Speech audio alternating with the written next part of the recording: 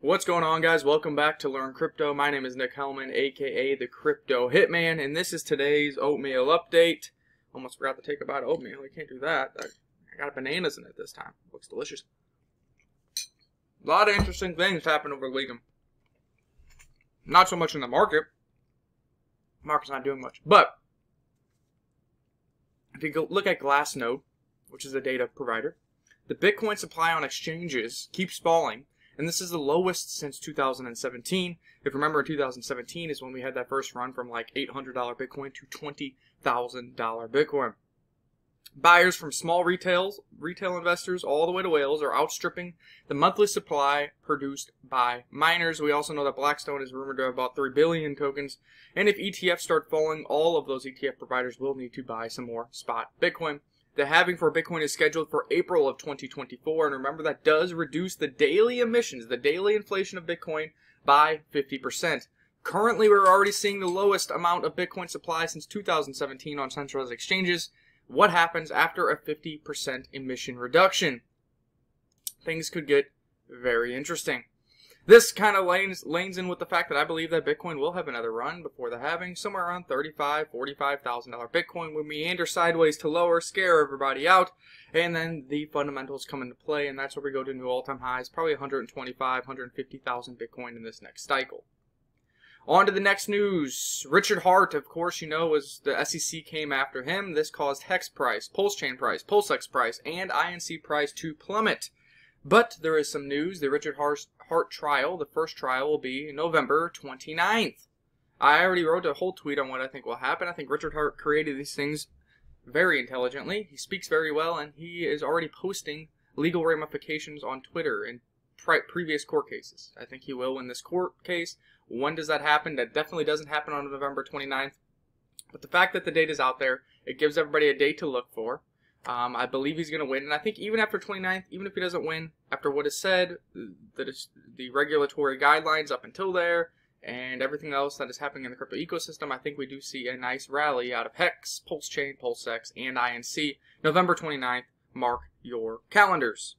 The other big drama is Bitboy. Bitboy apparently is getting kicked off his own show. There's going to be an official news report today, so keep a lookout for that for more details. It's all kind of irrelevant, but Bitcoin, some people hate him, some people love him, some people think he's a scammer, some people think he's a genius. He's getting kicked off his own show, getting kicked off all of his own Twitter platforms and everything, and there is rumors that he's leaving crypto altogether. Now, how does this affect you guys? Not too much. It's more just, is he going to be under investigation? Is the SEC coming after him? What did he do now?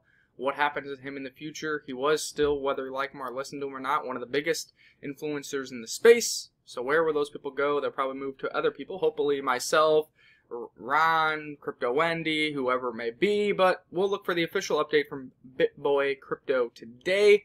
And then on back of that, if you're in his Ben coin for some reason, that did plummet about 25% after the initial news yesterday. And we haven't even got the official news yet. If the official news is as bad as the initial news, look for another 10 to 15% additional drop out of the Ben coin.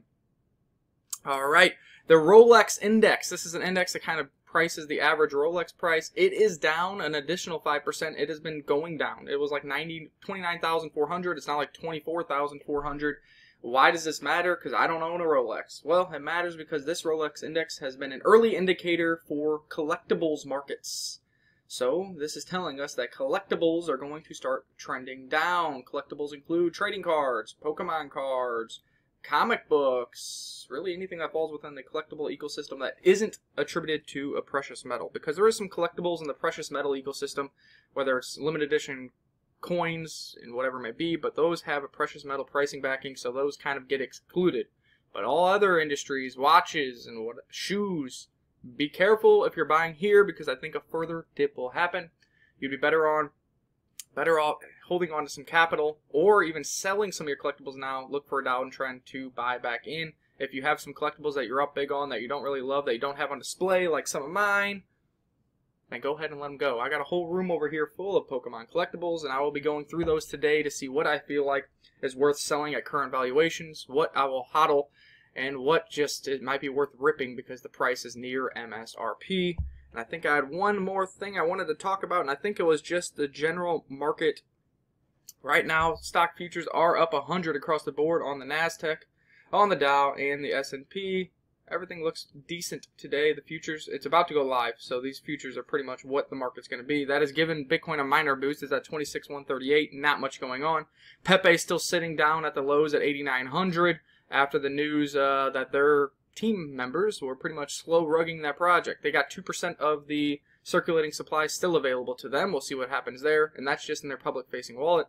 If you own Pepe and you're up huge on gains, I would avoid it, guys. Just let it go. Take the gains. Move to better and other opportunities.